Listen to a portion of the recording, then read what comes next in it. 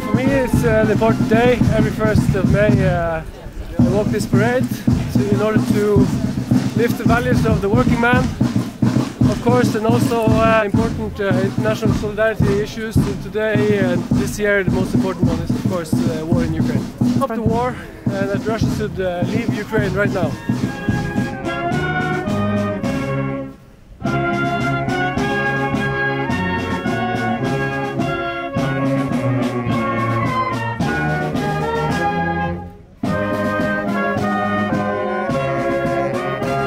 Why are you taking part in this event today?